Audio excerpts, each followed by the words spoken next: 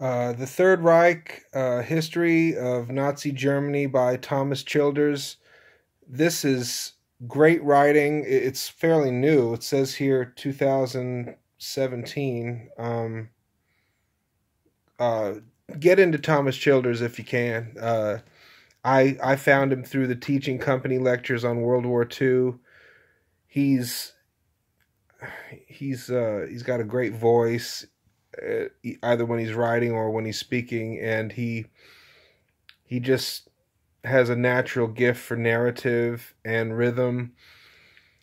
What got me about this book was just the staggering numbers of casualties. I knew a certain amount of numbers, but this widens the perspective of why World War II was the largest event in all of human history.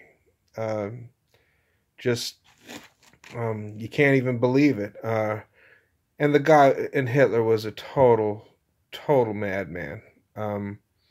Delusional, impossible to deal with, intransigent, made a lot of mistakes that, I mean, he may have been able to win that war in the East if he hadn't made some of the decisions he made. I don't know.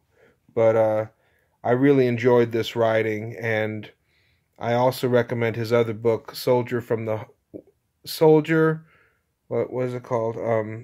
Soldier from the War, Home Returning, where he analyzes the lives of a few different men who fought. One at Anzio, another was a POW, another one fought in the air war, stationed out of England, and they came home and their lives were never the same. And he just has a very compassionate and well-spoken enthusiasm for the war, and there's a lot to get out of his writing, and this in particular is just great writing. I tried to do Rise and Fall of the Third Reich by William Shirer, and it was just too dry. It was too long. It was not enough narrative.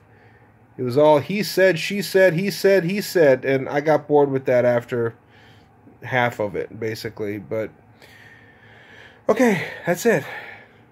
Keep reading. Yay.